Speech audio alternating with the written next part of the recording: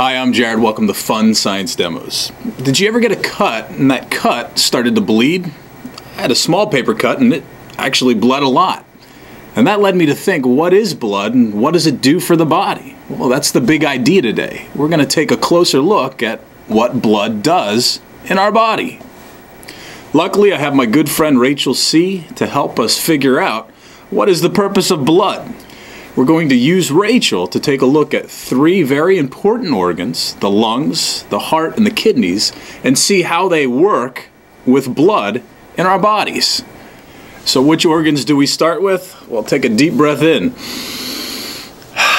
Well, that means air is going into my lungs. Here are Rachel's lungs. When we take a deep breath in, oxygen from the air goes into our lungs, and our lungs passes that oxygen into the blood. Let's take a closer look at this to see how that happens. We've zoomed in so you can see a very simple model of the lungs. The pink balloons, those are our lungs, and the yellow balloon is actually a special muscle that helps our lungs to work. And as that muscle moves, you can see our lungs work. As we take a breath in, our lungs fill with air, and then the oxygen from that air is passed into the blood. As our lungs work, oxygen moves into the blood. But where does it go from there? So we have all that oxygen in our blood. How does that oxygen get to every single cell in our body? What moves that blood through our body? To figure that out, we have to take a look at Rachel. Here are her lungs. That's what takes in the oxygen. But when we pull these lungs off,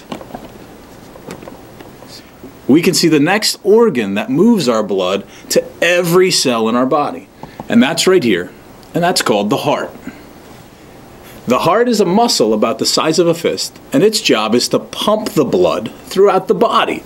Let's zoom in and take a closer look to see how the heart actually works. We've zoomed in so you can see our heart model.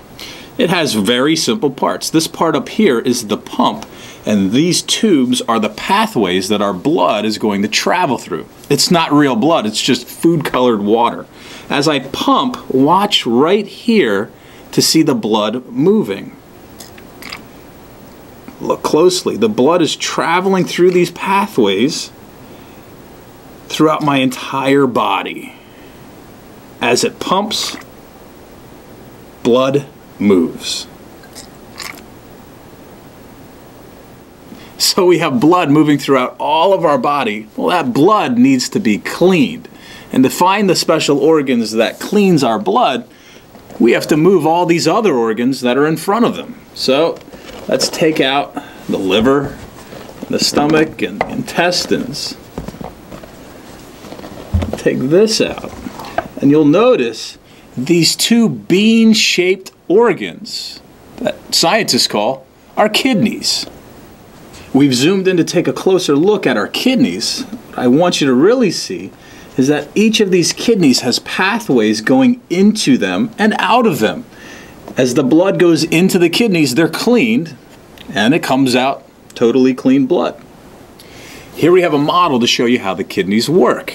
We have our dirty blood, and the kidney really is nothing more than a filter. It's going to clean out all of this dirty water, except we don't have water inside of us, we have blood. So let's pour it in and watch what happens. Take a look as it's dripping down. That's clean. Why? Because the kidney is filtering all the dirt out. So we've looked at three special organs to see what they do. Two of those organs, the heart and the lungs, help bring oxygen to every cell in our body. Our other organs, the kidneys, help clean our blood. If you want to learn more about organs and how the human body works, check out our links in the video description. We also want to give a big shout out to Maria for providing us with our SketchUp of a kidney. Science is so cool, the human body is so cool. Thanks for watching.